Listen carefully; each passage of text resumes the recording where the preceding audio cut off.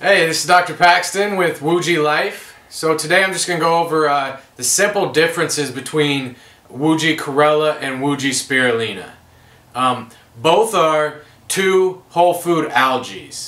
They've been around for billions of years. One, Chlorella specifically, is a green algae, and Spirulina is a blue-green algae.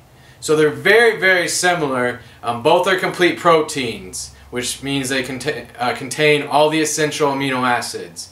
Both have a diversity of vitamins and minerals, essential fatty acids, other phytonutrients. The real big difference is for some nutrients, one has a little bit more than the other.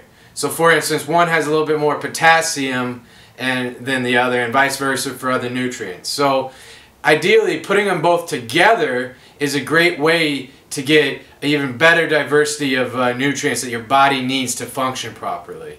And so you can kind of think about it when you take it together that you're even getting a better multivitamin, multimineral from an actually naturally occurring whole food. One that's been around for billions of years, is an actual plant and grown. It's not made in a lab. It's not a synthetic form of the nutrient. It's the nutrient that's naturally occurring.